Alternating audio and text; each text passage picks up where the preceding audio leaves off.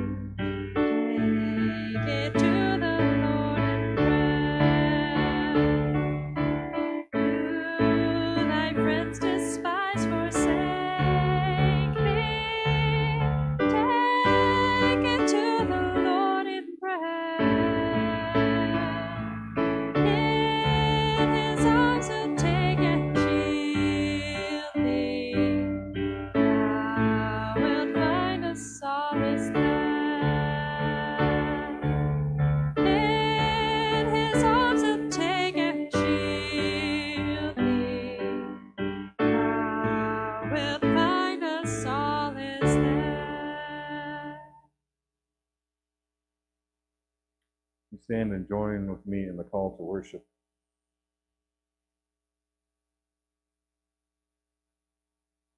Love one another, even when love involves risk. We love as God loves us.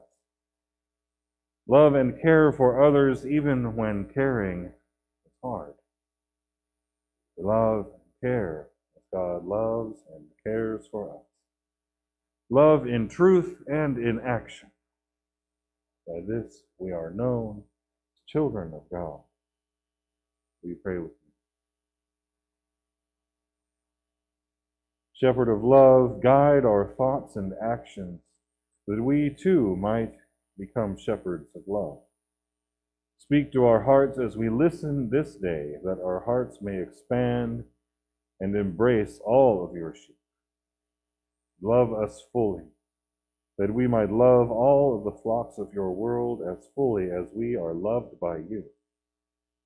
In your shepherding love we pray. Amen.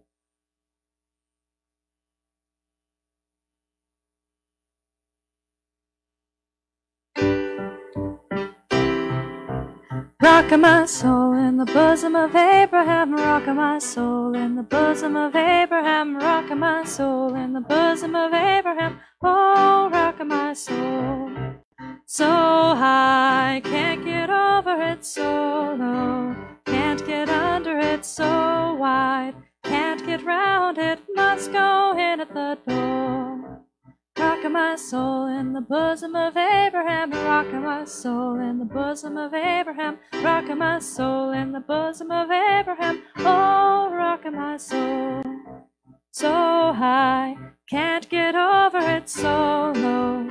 Can't get under it, so wide. Can't get round it, must go in at the door. Rocking my soul in the bosom of Abraham, rocking my soul in the bosom of Abraham, rocking my soul in the bosom of Abraham, oh, rocking my soul.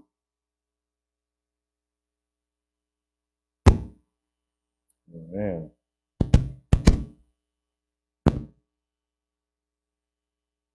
We come to the time in our worship together where we bring all of our anxieties and our concerns, our blessings, our thanksgivings together, the contemplation of our weeks into this space. We do our best to release them, to confess them, to let them go. That word confession's sometimes one we struggle with, isn't it? Where we are invited by God to release those things that have been weighing on our hearts or that we have been contemplating that God has put on us to ponder and to think about, to grow with. Sometimes we do that individually directly between us and God. Sometimes we're called to do that in wider and wider forums, usually making us less and less comfortable. True? And sometimes we're invited to do that with our church families. And with that in mind, this morning we have one of us who has been feeling that call on their heart to do some confessing.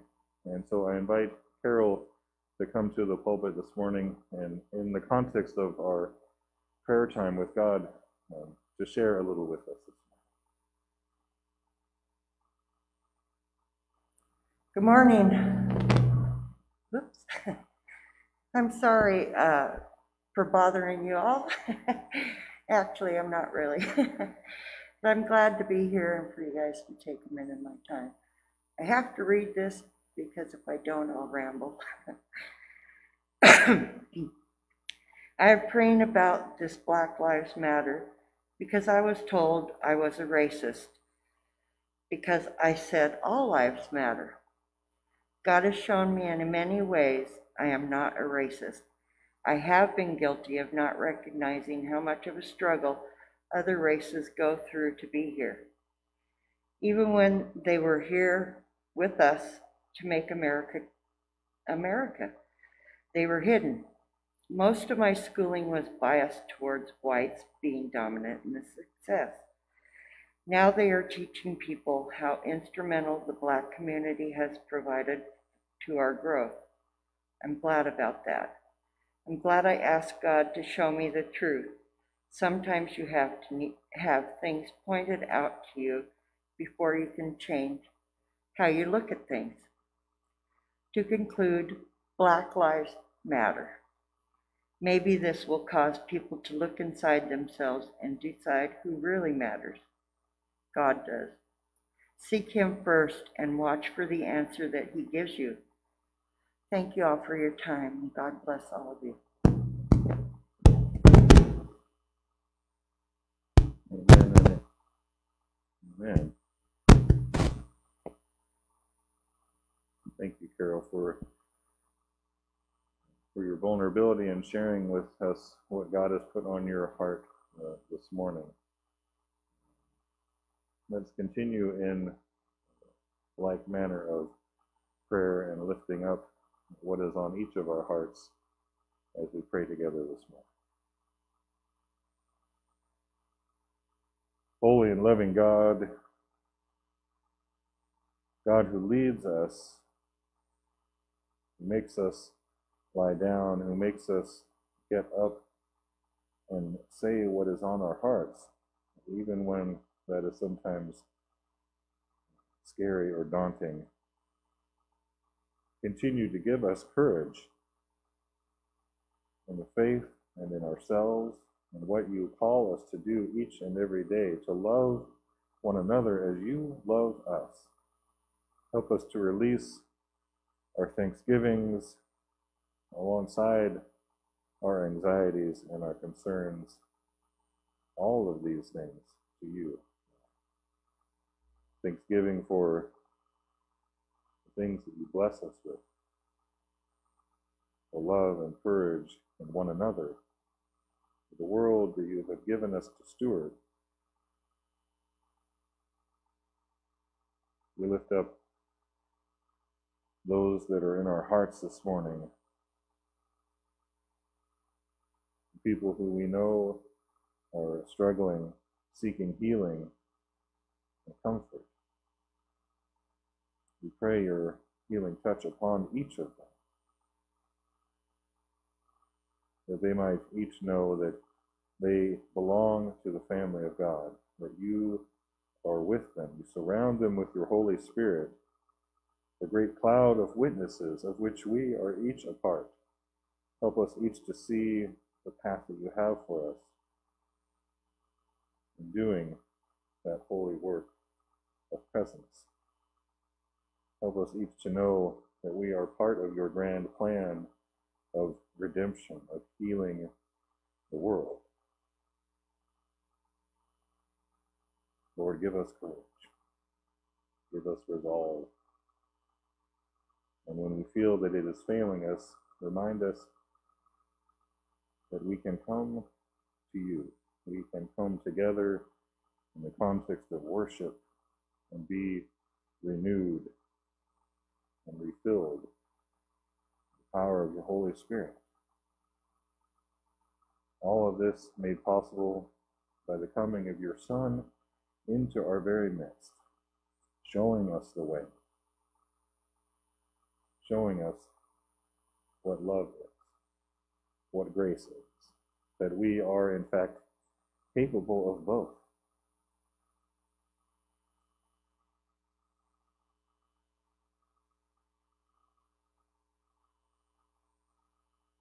Let us continue in our worship this morning, praying together the way that your Son Jesus Christ taught us to pray, saying together, Our Father, who art in heaven, hallowed be thy name. Thy kingdom come, thy will be done, on earth as it is in heaven. Give us today our daily bread. Forgive us as we forgive our debtors. And lead us not into temptation, but deliver us from evil. For thine is the kingdom, and the power, and the glory forever. Amen.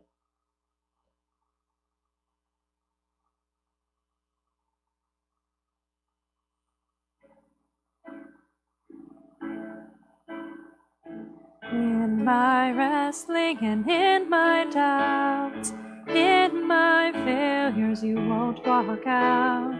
Your great love will lead me through. You are the peace in my troubled sea. You are the peace in my troubled sea. In the silence, you won't let go. In the questions, your truth will hold. Your great love will lead me through. You are the peace in my troubled sea. Whoa, you are the peace in my troubled sea. My lighthouse, shining through the darkness, I will follow you. Oh, my lighthouse, I will trust the promise. You will carry me safe to shore, safe to shore.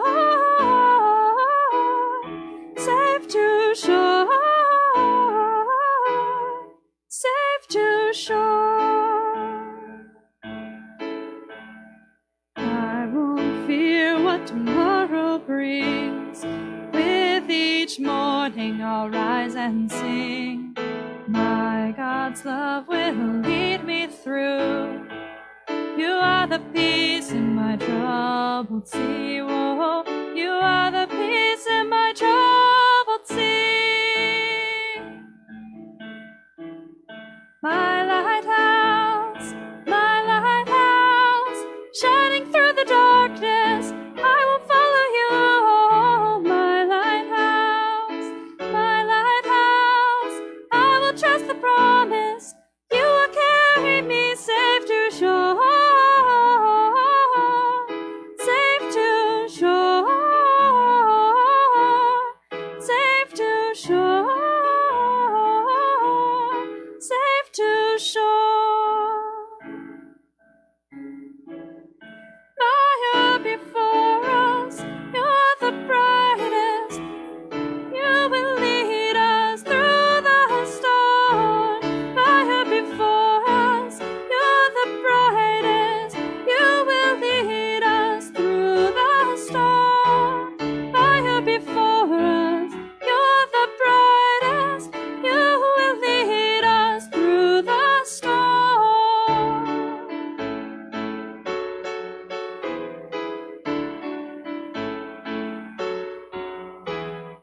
My lighthouse, shining through the darkness, I will follow you. My lighthouse, I will trust the promise. You will carry me safe to shore, safe to shore, safe to shore, safe to shore.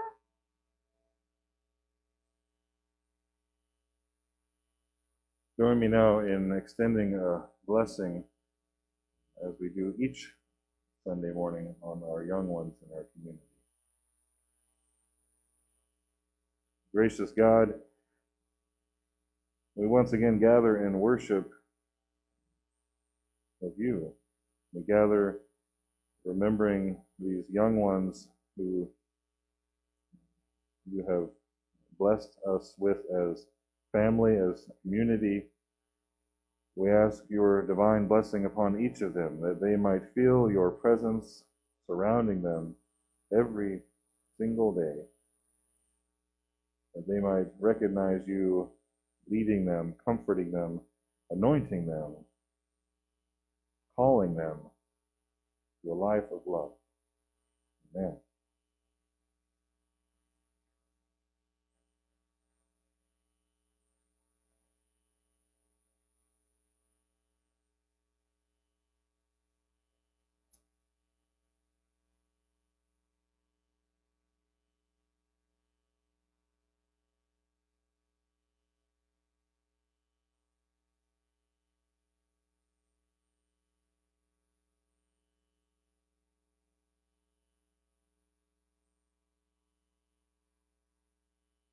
Lord is my shepherd, I shall not want. He makes me lie down in green pastures. He leads me beside still waters. He restores my soul. He leads me in right paths for his name's sake. Even though I walk through the darkest valley, I fear no evil, for you are with me. Your rod and your staff, they comfort me. You prepare a table before me in the presence of my enemies. You anoint my head with oil. My cup overflows. Surely, goodness and mercy shall follow me all the days of my life, and I shall dwell in the house of the Lord whole life long.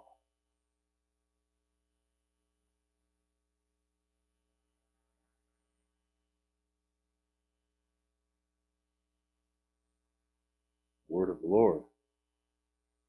Thanks be to God.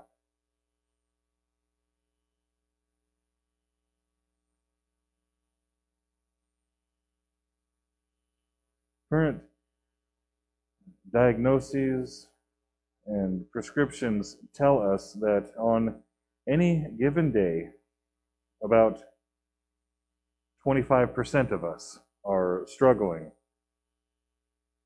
with situational, seasonal, or chronic depression. 25%.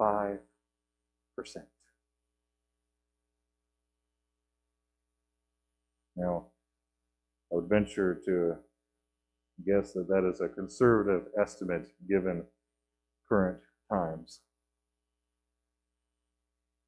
And that doesn't even include those who struggle in silence, undiagnosed. It is described by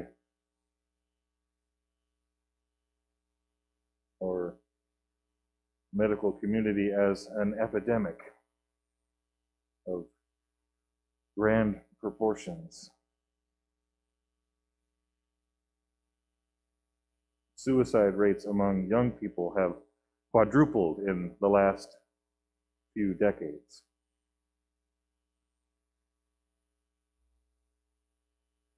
Today, there are a lot of anxious and painfully sad people in our society and in our church. Daily, walking through what seems to be a long valley of shadows. This includes people from all walks of life, all backgrounds, all socioeconomic statuses, all races, ethnicities, career paths, doctors, nurses, teachers, contractors, mail carriers, office workers, all the service workers you can imagine,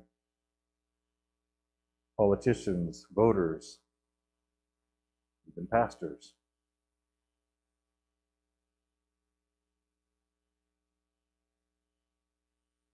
To quote something I was reading on this subject this week, and I think we all need to hear. It said, "Friends, you are not alone.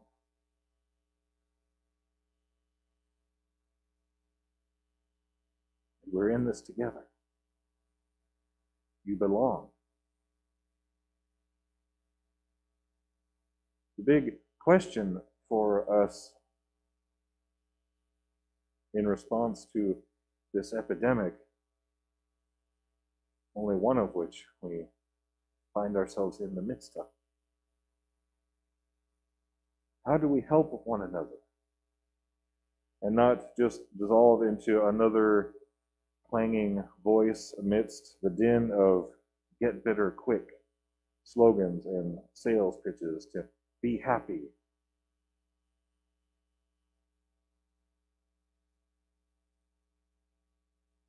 We remember the words of this iconic psalm. This psalm used to comfort, the psalm we read when we are grieving, used to give hope and solace, to remind us who God is. Psalm 23 begins with a powerful metaphor. Lord is my shepherd. A common enough image for God in the early Israelite history. Now, when metaphor is used theologically, that's serious business. Because when that happens, like it does in this psalm, that metaphor becomes the way that we understand and know God as shepherd. The use of that metaphor in this psalm reaches far beyond these words. It permeates not only the culture within our church and our faith, but even beyond that.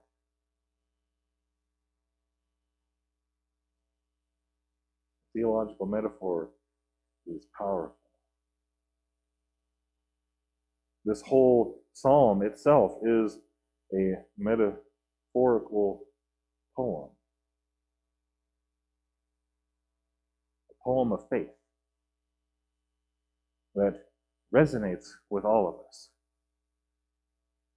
It's one of the most immediate recognizable pieces of Scripture in the entire canon of not just Christian Scripture, but all Scripture.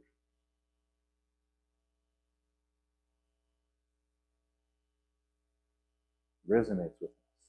Not because we all hear the same words, mind you, but because in hearing these same poetic words of faith and truth of God, we're all able to engage somehow in individual imaginative interpretation. The power of the theological metaphor. The psalm speaks to each of us in powerful ways, because we will each come up with different answers when we ask the question, what does it mean to not want? What does it mean to lie down in green pastures? What images do these phrases evoke for each of us? What does it mean to be led beside still waters? What does it mean to have your soul restored? To walk through a dark valley, to not fear? What does it mean to be comforted, to be anointed, to dwell in the house of the Lord forever?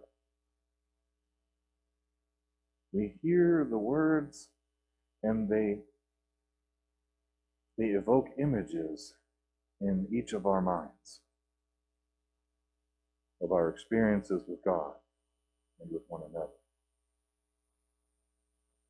Sometimes if we are close enough with another person, some of those images may be shared, but for the most part, we each engage in that imaginative interpretation uniquely. The phrase, "The Lord is my shepherd," speaks to us different. All different, unique reflections of faith. Now, back to that big question that we seek an answer to. With all the anxiety and the turmoil in the world, how can we be used by God to offer some of this same comfort that this beautiful poem of faith describes? How can we be used by God to offer this comfort to one another? Now, looking closely at all the metaphoric poetry of Psalm 23, we find some clue to the answer to that big question. The main one being that we never read the phrase, God says. It's a distinct lack. The idea of God speaking. The psalmist never says, God tells me, God spoke to me, God says. Now we have many other passages in Scripture where God is described as speaking wisdom. But here in this psalm that is used so often to comfort, to uplift, to give and inspire hope, God is not described as speaking one single word. Nowhere in the psalm is God described as speaking to the psalmist or the people hearing these words, including us. Again, yes, God definitely speaks to us. But in this description of solace and a God who loves us, there is no indication of words used to achieve God's purpose.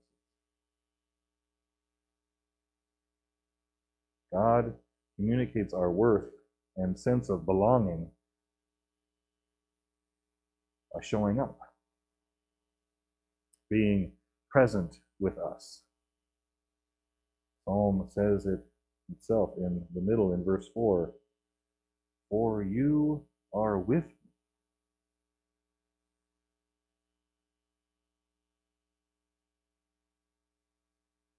And us as human beings, as people of faith, as those desiring to bring that same love and comfort and grace and well-being to our fellow people, when faced with another's anxiety, pain, or grief, or depression, we automatically search for the right thing to say, don't we? You need to have something to say, either to comfort or to quell the anxiety of another, and oftentimes to comfort and quell the anxiety that we are feeling because of another's pain, or depression, grief. We want the right words. Make that pain or anxiety or grief or depression go away. We wish there was a magic spell we could say sometimes, don't we? We just want the words, whether to encourage and lift up or just to get them sometimes to snap out of it because it makes us uncomfortable. We have all of that in us. We have the desire to comfort and our own discomfort with another's plight. The result is the same, whatever drives us, that we seek those right words, when often it's not words that are needed.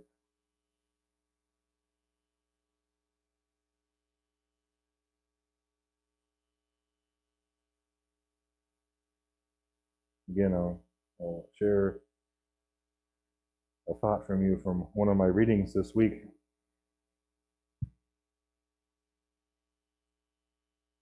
I said this,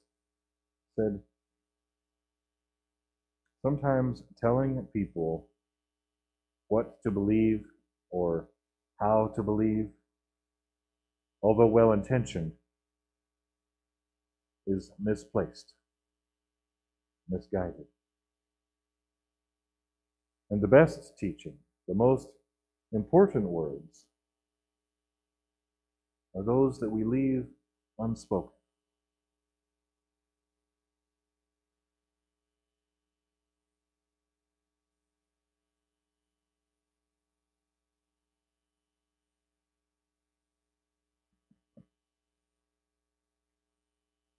This psalm is, again, one of the most recognizable pieces of Scripture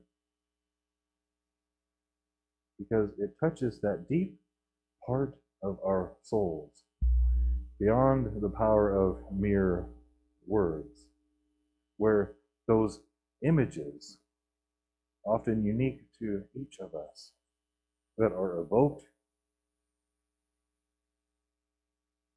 by those images are, and our own experiences evoked by these words, experiences with God, remind us who we are and that we belong to the family of God.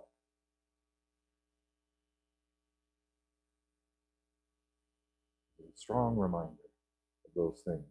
It also gives us a template of and for how we can share that sense of belonging with others by showing up.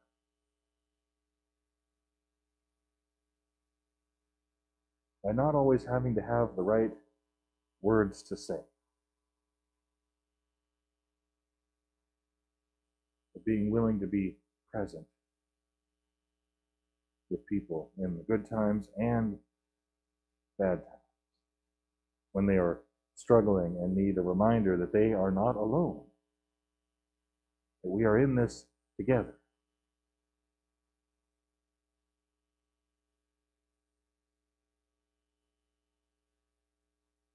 I often meet people whose need for professional help exceeds my expertise and knowledge, my capacity to help.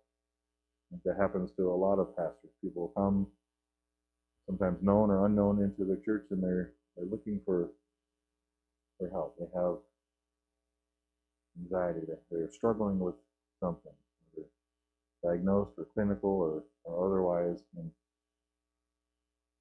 part of a pastor's training is usually to recognize those times and to know when to refer. People that need a physician or a counselor or clinical treatment for addiction, these types of things. Now, I am committed myself to referring them to the professional help that they need, not because I don't believe God can heal them, but because I believe God uses many methods to heal, including medical and mental health professionals and our sciences. I'm also committed to staying connected with those people when I can, when they are willing to maintain that relationship. Because referring someone doesn't necessarily absolve me of responsibility, but being present. God still calls me to be present with that person if possible, not to say the right things, to apply some magic words or formula to them that will instantly make them better, or to be a cheerleader, but to be present, to be supportive, connected, always telling them that they have a place in the community, that they belong. Rarely using words to do so.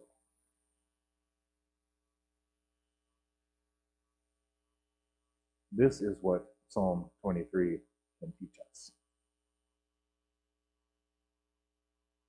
Even as it continues to provide us with comfort and a reminder of presence and faithfulness of God in our lives.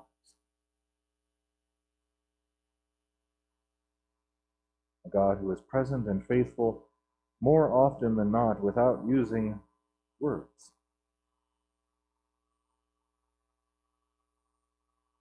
Saying nothing, but showing us through action and deed of God's self and using the people around us to bear witness to the truth. We belong. We belong to this earth. We belong to one another. We belong to God. Amen.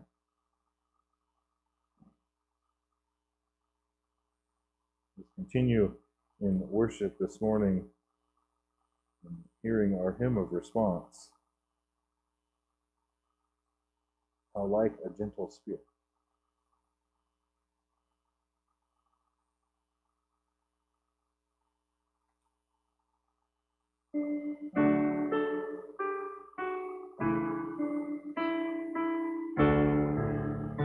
How like a gentle spirit deep within, God reigns our fervent passions day by day, and gives us strength to challenge and to win, despite the pain.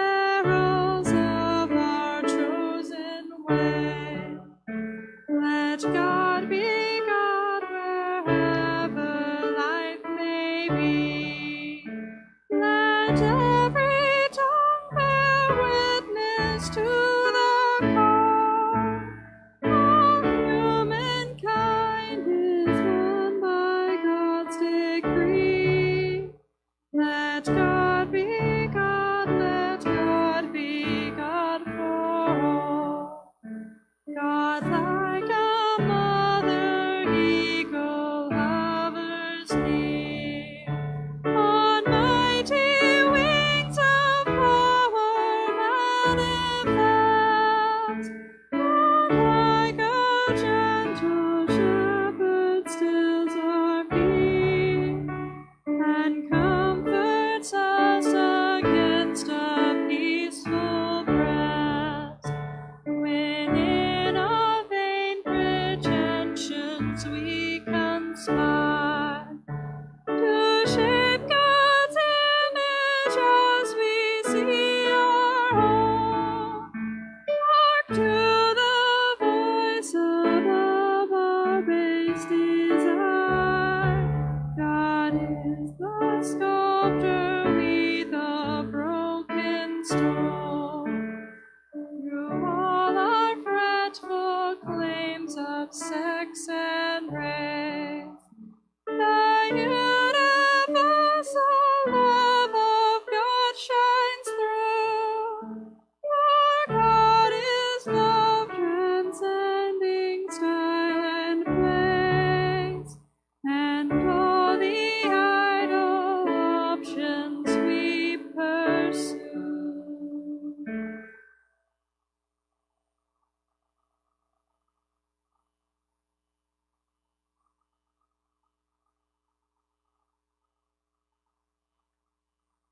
So often, we come to worship eager to be nurtured, encouraged, and reassured. But we also recognize times when we hear the words of Scripture and recognize the hard questions which challenge us. Like this text from 1 John 3:16. We know, loved by this, that Jesus laid down his life for us, and we ought to lay down our lives for one another. How does God's love abide in anyone who has the world's goods and sees a brother or sister in need, and yet refuses to help? In this Eastertide, remember how our hearts nearly burst open with the glad news: Jesus, Christ, is risen. With that open heart, we know it's possible for us to respond with compassion when we see the needs in those around us. Many of us help out in our food bank. It's just one of the outreach efforts in our local area which we could use a financial boost. As we receive our morning offering, may you dig deep in response to the need which is before us and provide your life-giving gift. May you bow in prayer with me. Holy God, you opened your heart to the world by sending Jesus, the Good Shepherd. Thank you for this opportunity to claim our identity as followers of the one who laid down his life for us. Let us love, not just in word, but in truth and action. Receive these gifts as our acts of love to respond to the needs of sisters and brothers. In Jesus' name, amen.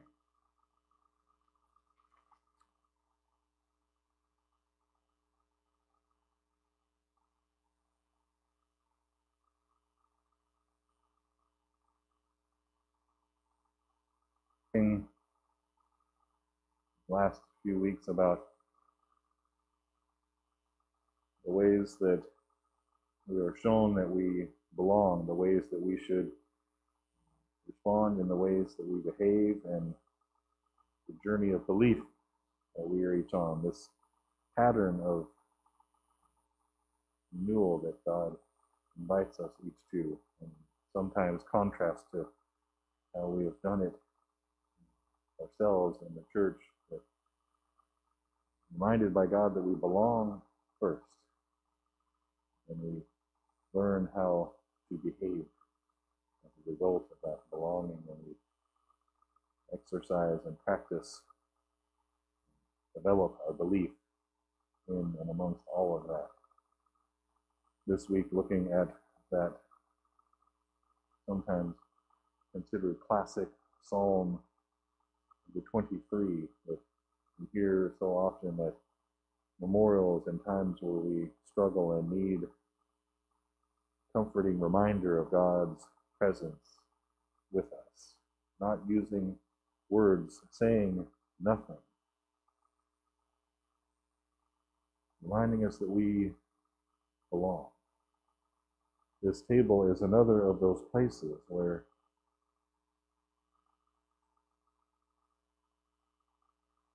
Jesus, the Lord and Shepherd of God's people, invites us to commune, be renewed, to connect and reconnect with our Creator, with our Savior,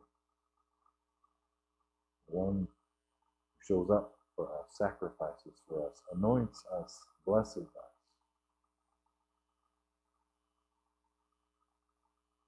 This table is one of belonging, not because we have earned it or paid for it, but because we were invited. And we have the great honor and blessing of extending that invitation, being used by God to be present for one another, to those that we meet in the world as people of faith, telling them also the good news that they also belong.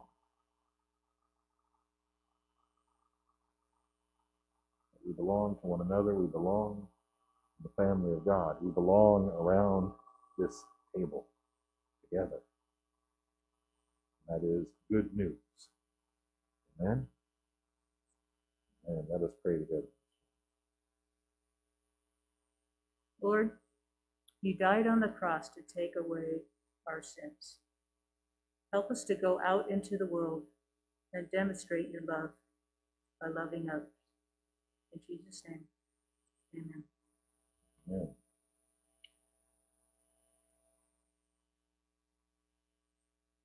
In our preparation to do just that, to go out into the world, to be present, showing and giving the love of God that we have felt and received. We remember at this table that time so long ago when Jesus gathered with his first disciples, took a simple piece of bread, blessed it, broke it, handed it out amongst them, giving it to them, saying to them, "Take and eat, this is my body, broken for each of you. As often as you eat it, you remember me."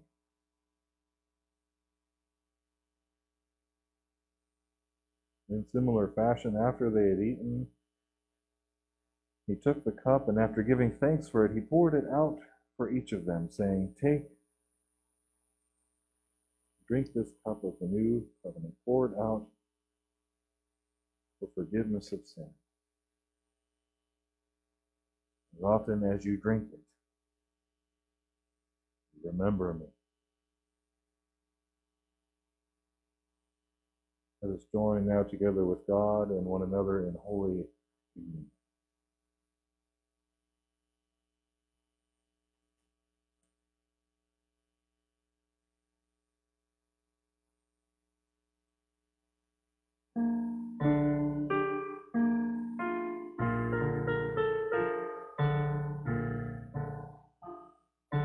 In this very room, there's quite enough love for one like me.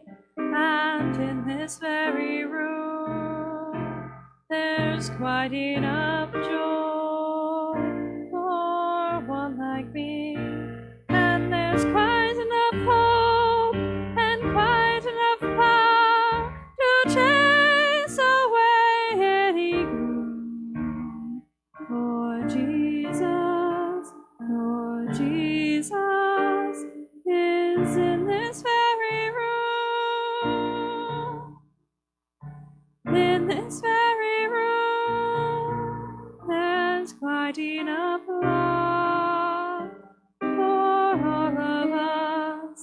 and in this very room there's quite enough joy for all of us, and there's quite enough hope and quite enough power to chase away any gloom.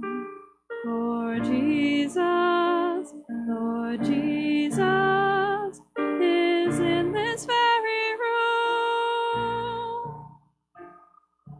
In this very room, there's quite enough love for all the world, and in this very room, there's quite enough joy for all the world, and there's quite enough hope and quite enough power to chase away any gloom. Lord Jesus, Lord Jesus is in this very room.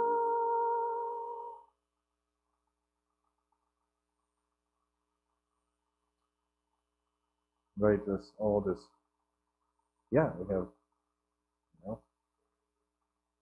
oh, thank you for reminding me to, a community dinner drive-through, once again, is happening.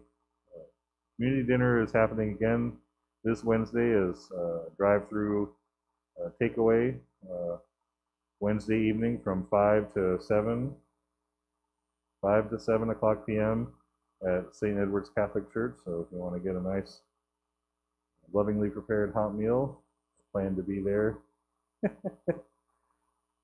and get your takeaway meal and wave hello to those who volunteer their time and prepare that for our community. So again, Wednesday evening, 5 to 7, community dinner, St. Edward's Catholic Church. Drive up and take away. With that wonderful reminder, let's stand and join together in saying our benediction. Go, now is the time to worship. Go, now is the time to give your heart. Go just as you are to worship. Go just as you are before your God. Go. People of God, go in peace.